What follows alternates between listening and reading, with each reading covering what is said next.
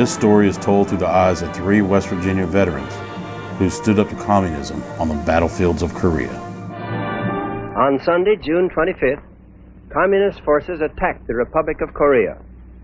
This attack has made it clear beyond all doubt that the international communist movement is willing to use armed invasion to conquer independent nations. An act of aggression such as this, it creates a very real danger to the security of all free nations. Korea, after World War II, fell under control of the U.S. and Russia, and to kind of keep the peace in the Korean Peninsula, an arbitrary line was drawn at the 38th parallel to divide Korea, which was intended to be a temporary division. In 1950, the U.S. was in an economic downturn.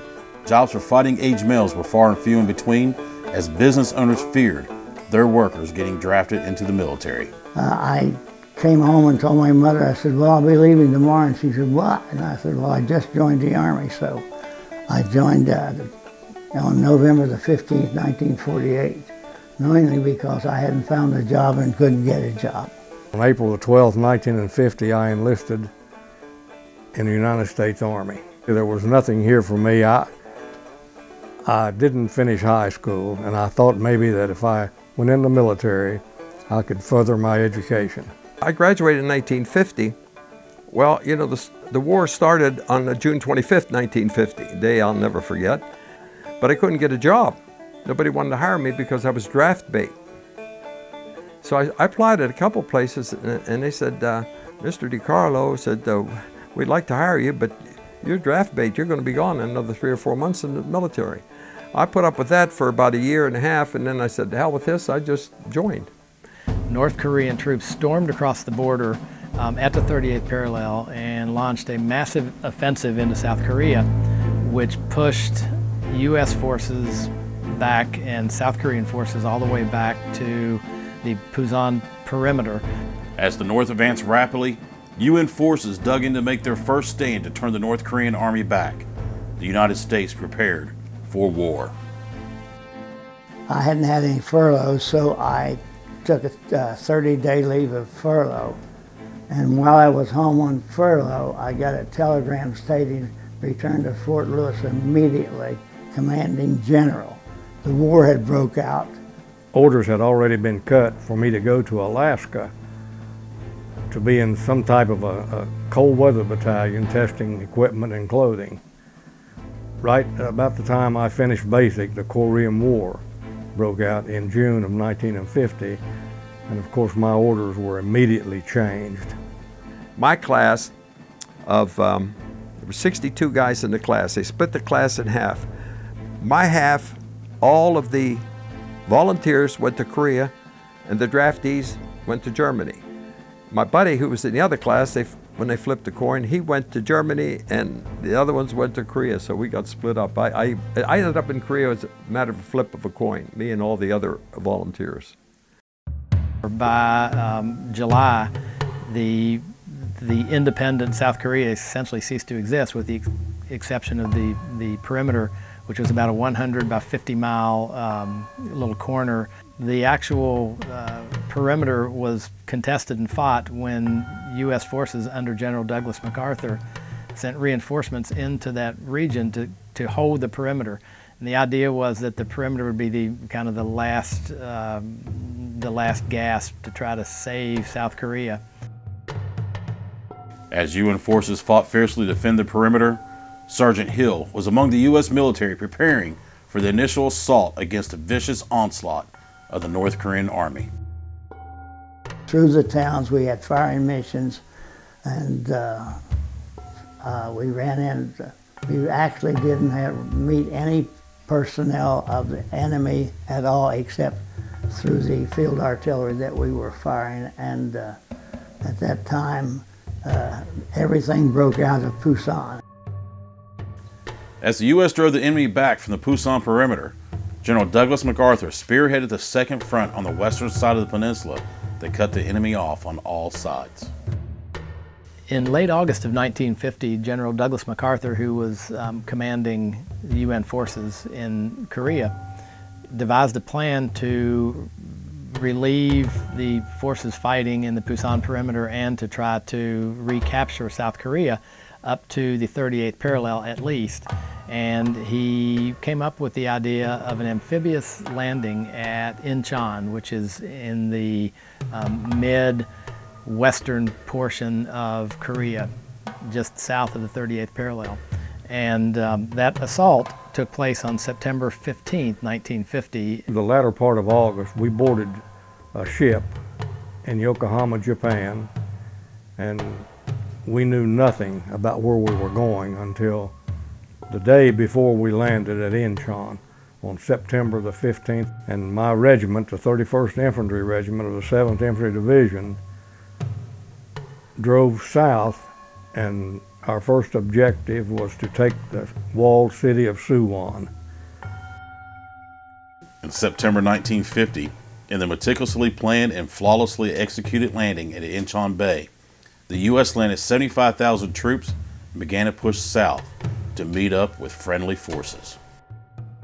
Well, we continued to drive south and trap the North Korean soldiers in between the forces that were coming north from Pusan. The idea was to crush the North Korean army in a pincer movement, with a breakout coming from the Pusan Perimeter and then eventually forces at the Inchon landing, and they would meet up and defeat the enemy.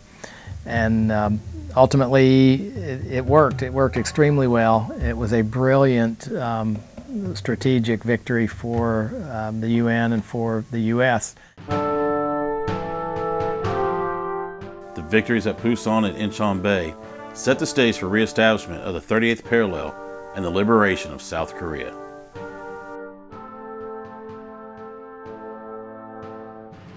MacArthur was not wanting to stop at the 38th parallel, however, and he did not. He kept the offensive going. We got to the 38th parallel, and through the 38th parallel, we waited 3 days before they decided that we were going to cross into North Korea.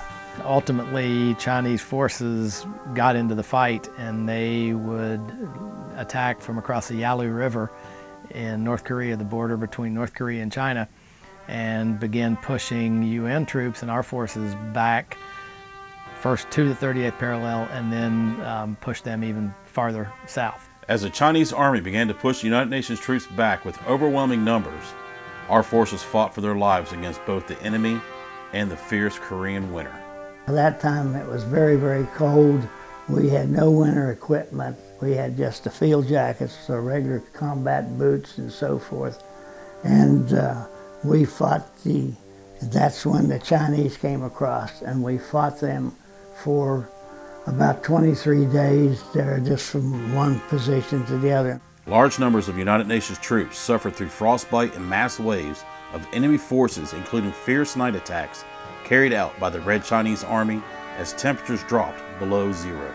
There were so many of them, and I understand. They said they were just like ants in the infantry, and the people said that there wasn't any way that they could stop them. And they just fire and run out of ammunition, drop back, and run out of ammunition, drop back. They just kept coming. But how in the heck did 200 and some thousand people get across that line? And they said that they camouflaged during the day and traveled at night. They went 23 days without boots, cold weather, cold feet. We tried to get tents. We used some parachutes at the parachute that they had dropped, made a drop, and we had got some of this that we made kind of tents to help keep us warm. Finally, they gave us the word to pull out. And when we pulled out, they said the position was overrun probably within about 1 minute after. And during this time, at cold weather at Inchon, I was there 23 days. I didn't shave, change clothes, and whatever.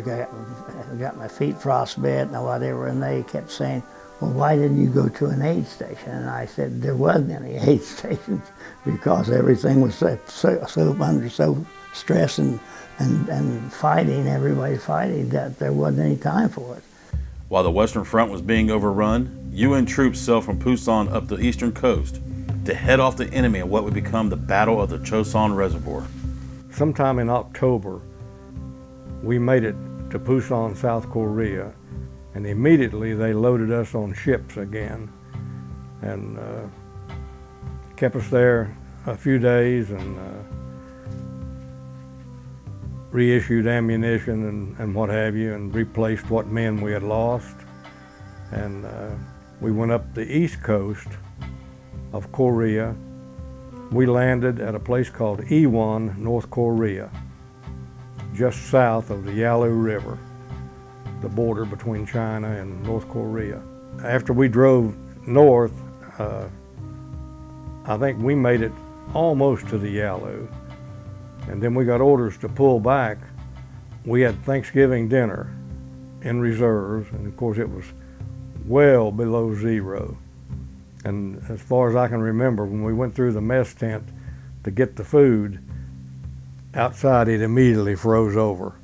And we took it back to our bunkers up in the hills and thawed it out and ate it. And they told us then that MacArthur had sent word that we would be home by Christmas.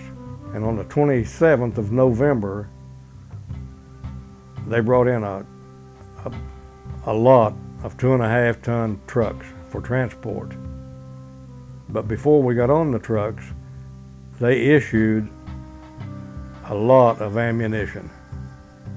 And instead of going south, they took us north to a little town called Kodori, North Korea, about 11 miles below the Chosin Reservoir. Our job was to open up the roadblocks, which they told us at the time that were North Korean. We knew nothing about the Chinese at the time. As our forces struggled to keep communications open between units on opposite coasts, the Eastern Front was caught by surprise by massive Chinese army numbers. The Chosin Reservoir became an all-out fight to the death. We jumped off about 8 o'clock in the morning to open up these roadblocks. And of course, right away, we ran into thousands of Chinese. My company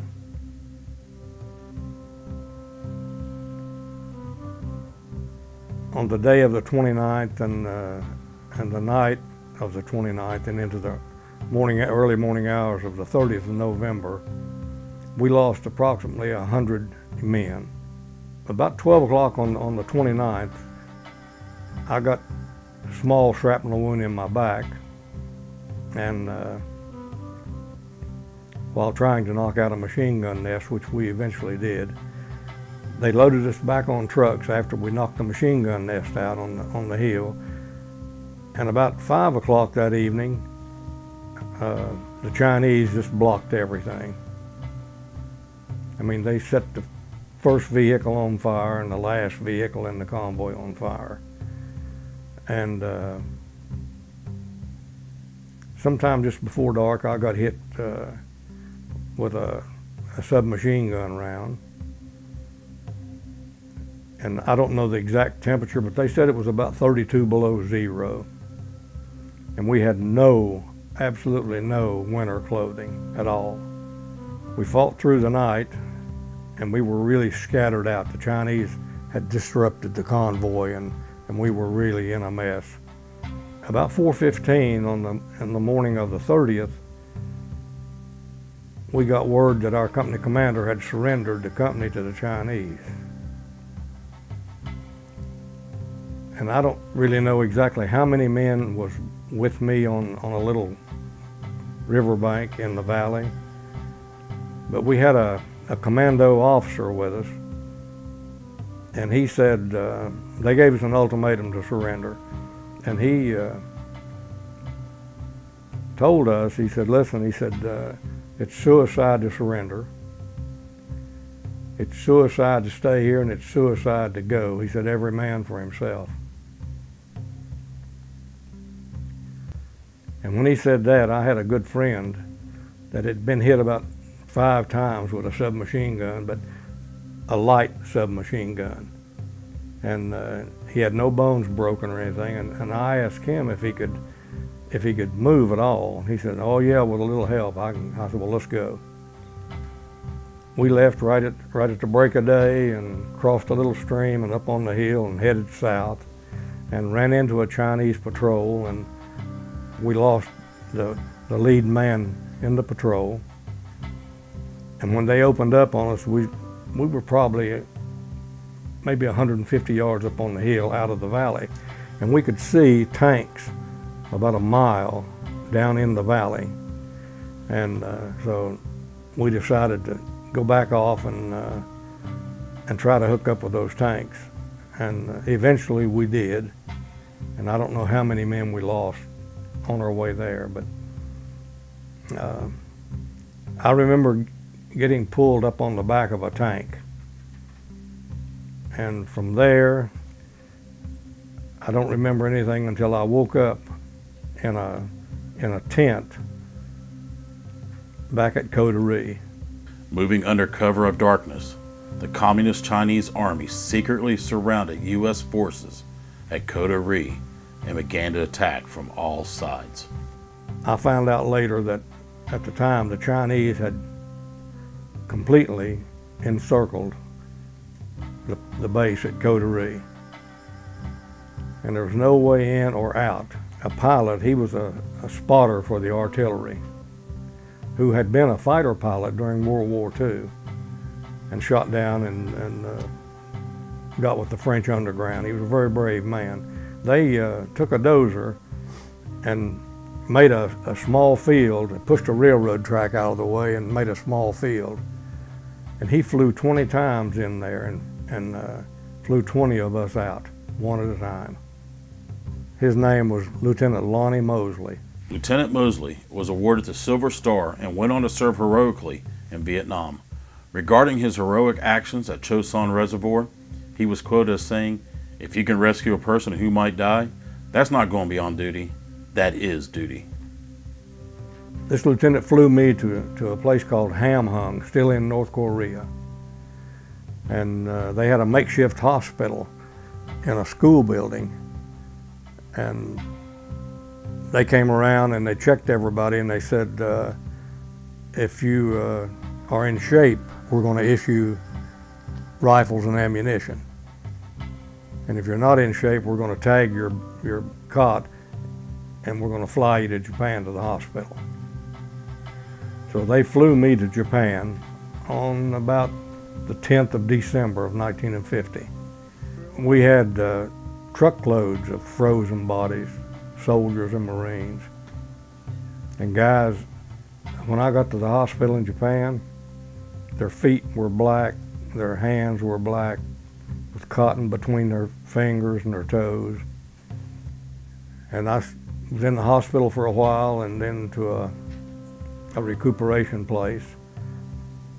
And they sent me back to Korea, back to my original outfit, B Company of the 31st Infantry, 7th Division. I stayed there until October the 5th of 51, and I can honestly tell you that I don't remember not one day. Due to the fierce fighting and the unique brutality of the Korean War, many troops mentally blocked out the horrific experiences they endured.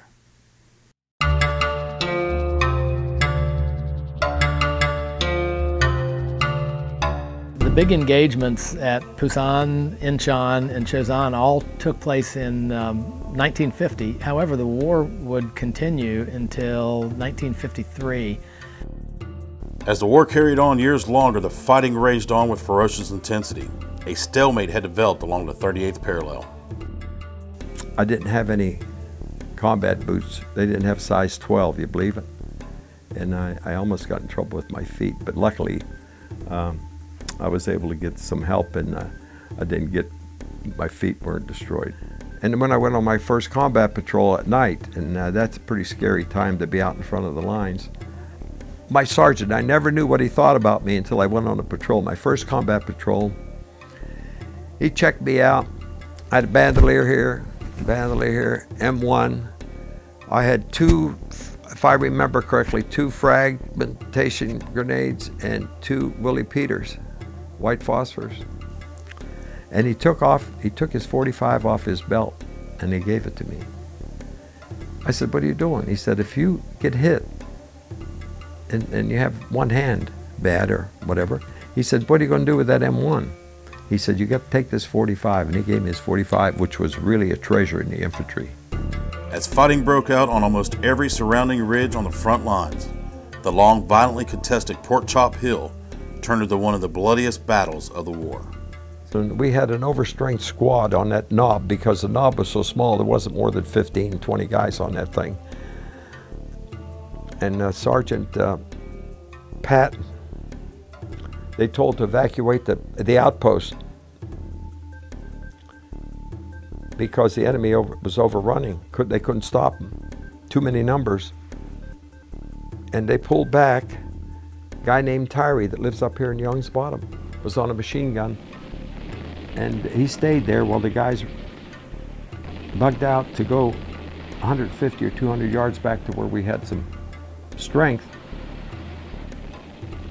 And I went out there the next morning. Of course, there was no fire, quiet. That's when I saw the dead soldier and got my burp gun. I didn't get it, the South Korean. He says, you want that burp gun? I said, yeah. He went out there and they used to booby trap their bodies. And this guy was dead on the burp gun. Anyway, he got a commo wire and tied it around the trigger guard, got back in the trench, which was only this deep, and he pulled it out, and he got me the gun. We went out on the outpost, in front of the outpost. Pork Chop Hill is about 230 meters, about 400 or 500 yards away was Baldy, and it was over 500 meters, and we're here, and the enemy's here, broad daylight. Thank God they didn't have a lot of ammo. And a guy named Tyree was on a machine gun on the outpost that night when we got hit.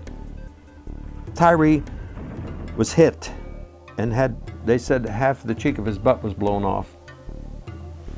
And he was bleeding to death. But the guy named Lothgren was the medic, and he stayed with Tyree, kept him from bleeding to death. They overran the hill. They kicked Tyree. He was half dead. He didn't make a sound. Lothgren didn't have a scratch on him. They kicked him and he made a sound, and they murdered him right on the spot. He should have gotten the Medal of Honor, but the West Pointer that was our company commander got hit 3 or 4 days after I did, and never put him in for it. No, nobody put him in for it. He gave his life to save Tyree's life. I don't know if he's living now or not. That West Pointer was the reason I got hit.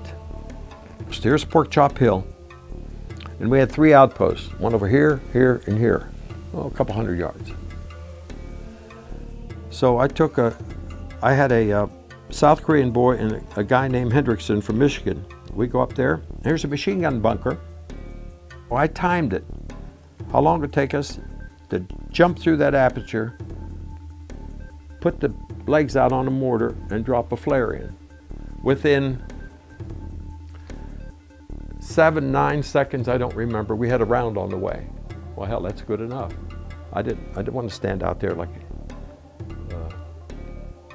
targets. I'll be damned. The West Point commander came out. He said, what are you guys doing in that bunker? I said, we're on the flare gun, sir, for the outpost. He said, I want you guys standing out here in front of the bunker. So we got out and stood in front of the bunker. Me, George Hendrickson, South Korean, about 3 or 4 yards apart. We wasn't out there 15 minutes. 1 round and 1 round only. Fired at 400 or 500 yards. Landed 6 or 8 feet from where I was standing. A 61 millimeter mortar round should have blown my head off. Why didn't it? It blew a hole in the ground that deep. I got hit with a bushel of dirt, but only about 100 pieces of shrapnel. Knocked me on my ass. And those other 2 guys were standing to my right. They never got a scratch because I was shielding them. I go to the MASH hospital. 10 days later, 8 days later, here comes Hemphill in. I'm sitting down eating breakfast, eggs over, ham, bacon, whatever you wanted, juice. It was great food in the MASH hospital. Here comes Hemphill in a mess. He can't sit down and eat. He got hit in the ass. He found out how cheap a Purple Heart was. The West Pointer got it.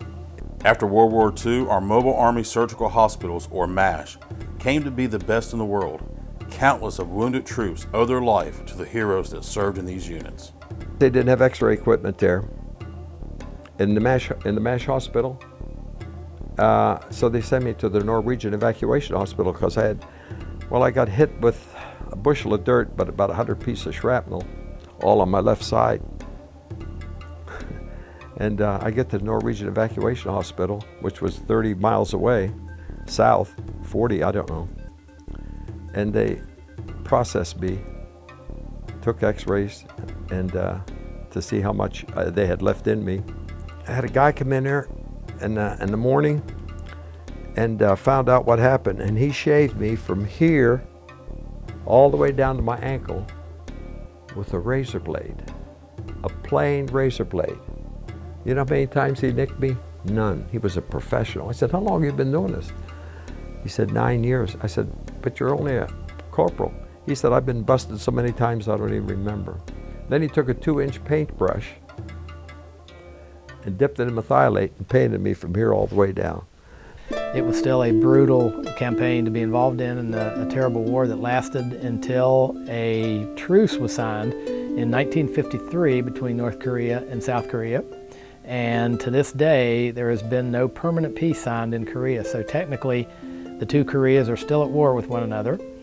After years of war, General Mark Clark, commander of the UN forces, finally brokered a ceasefire, which is still in place today. Troops celebrate the news of peace and the chance to get some much-needed rest from the seemingly endless fighting. We have stopped the shooting. That means much to the fighting men and their families, and it will allow some of the grievous wounds of Korea to heal. Therefore, I am thankful. The task now is to put the ceasefire agreement into full effect and get down to working out an enduring settlement of the Korean problem. We had 54,000 killed Americans and 102,000 wounded. So it wasn't just a skirmish, it was a real war. Come back to my outfit, and within the next couple months, truce was signed. We moved back into garrison. 2 months later, they sent me up before a review board, and I got a waiver. And after 15 months in the Army, being in the infantry and wounded and everything, and I knew what the hell I was doing, I got promoted to E6 with only 15 months service. The guy said, my God, that takes 15 years. I said, if you're in the infantry and you stay alive, you get promoted. After the fighting came to a halt, our battle-weary veterans returned home to try to find a new peace. We came back to West Virginia, and I helped build all the interstate system through Charleston, a lot of the bridges on the turnpike. Just worked. My family lived here. My folks lived in Weirton, the same place, and I came home. I came back to West Virginia because I was home. And 6 months later, got married, and that's the end of my life. I mean, story. Where have you been? Well, I've been to Korea. Well, where's Korea? You know, I mean, really, I don't think my mother or my father, stepfather, or anyone realized that the danger I was really in. I mean, people didn't understand about the war in Korea. I guess I was treated well, but like I said, a lot of people said, well, where have you been? And I said, Korea, and where's Korea, you know? I mean, so they call it the Forgotten War. Through the heroism displayed by these three veterans and countless others, the Forgotten War will never be forgotten.